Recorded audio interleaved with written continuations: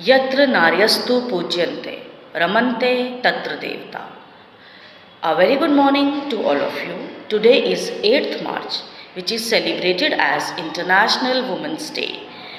We celebrate the presence of women in the society and their achievements.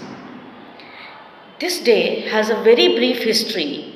It was first celebrated in 1909 by an American political party.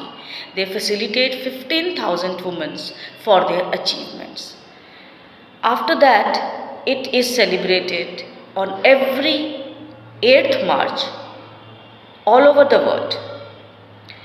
On this day, various programs are organized at national level and at international levels.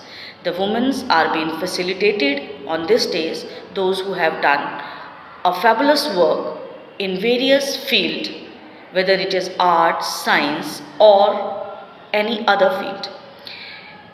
There are many women who have worked for the society even in India, like Mother Teresa, Indira Gandhi. So many names can be taken.